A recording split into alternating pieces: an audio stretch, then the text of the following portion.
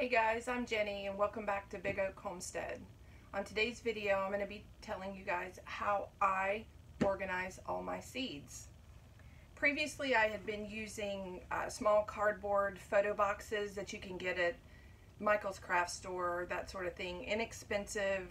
They were a good fit for the seed packs, but there was no real way to organize them that I found so that I could see exactly what I had. I found that I was ordering a lot of duplicate seed packs, stuff I already had and just didn't know because my seeds were all a mess. So I saw in a Facebook group that I'm a member of, someone had used one of these craft or photo storage boxes. I ordered one on Amazon and figured I'd give it a shot. So far it's been great.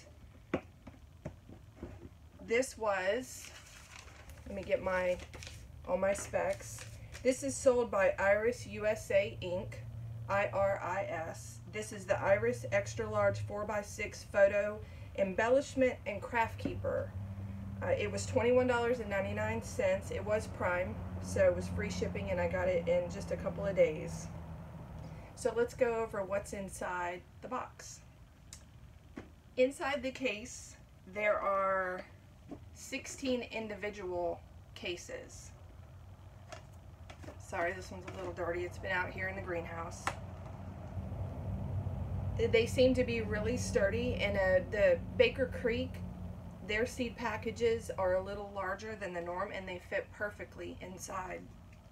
So what I did is with 16, can do 16 different categories. I used my label maker and I labeled each one.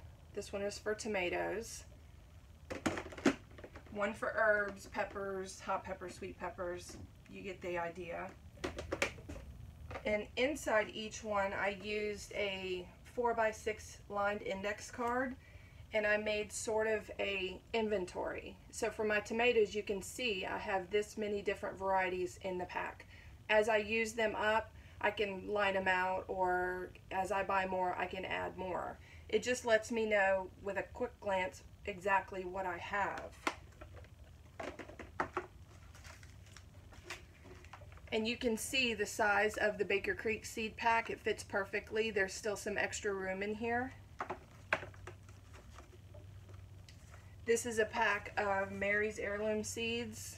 It fits well. She has smaller packs with her seeds.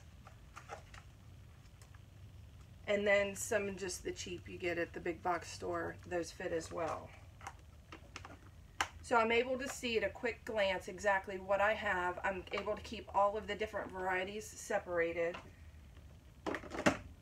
And I do have a feeling that before this season is over, I'm going to need to buy another one of these boxes so I can separate my seeds out in even more narrow categories for tomatoes, such as having one of these containers just for slicers, one for canning tomatoes, one for grape and cherry tomatoes.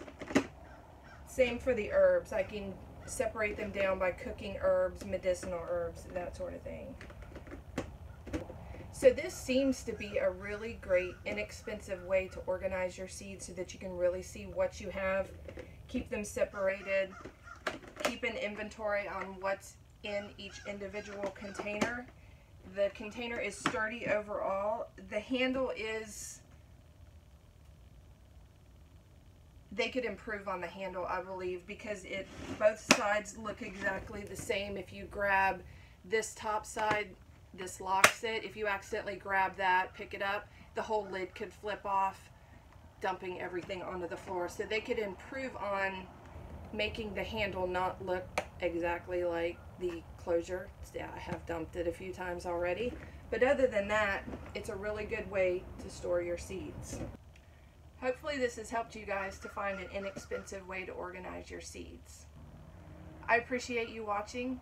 If you can give me a like, please subscribe. I'll have more videos coming out in the future. Right now I'm planning on doing about one video a week. I have lots of topics written down. Hope to get the greenhouse tour done pretty soon.